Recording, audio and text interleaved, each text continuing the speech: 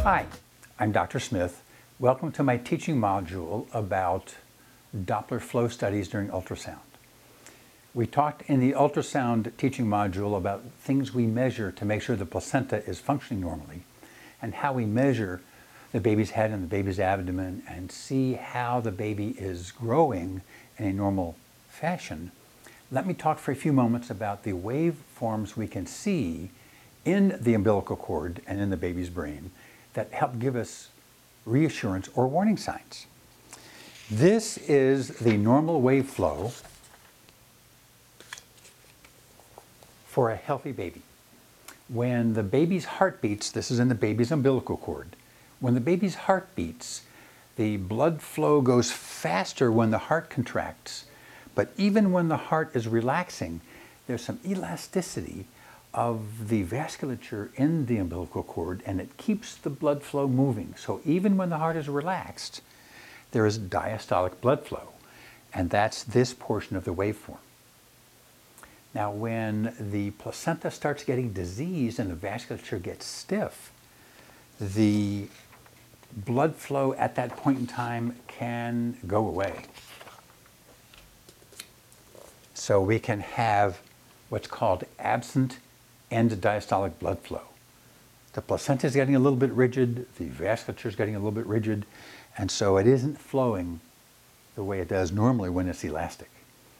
And when it really gets stiff and brittle, then we have reverse blood flow, when that stiffened vasculature actually pushes backwards. And with reversed end diastolic blood flow, that's a critical warning sign.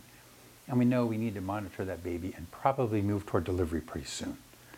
And so with these types of images, we can identify how healthy the placenta is, how well the blood flow is going to the baby, and get reassurance in that regard. Now, we talked in the earlier module that the body will preferentially shunt blood to the brain if the baby doesn't get enough oxygen and nutrition. So let's look at brain vascular waveforms. This is a healthy waveform, and it has much the same elements as the umbilical. A systolic and a diastolic flow. That means the blood is flowing even when the heart is relaxed. The brain is different, though. We see increased diastolic flow when the brain is in trouble. Now over here, as the vasculature got stiff, the diastolic blood flow went away.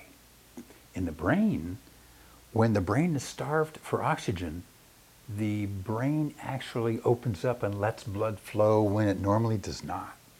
And so the diastolic flow, when it increases, is a warning sign that the body is shunting more blood to the brain, and the brain needs more nutrition, and we need to identify why that is true.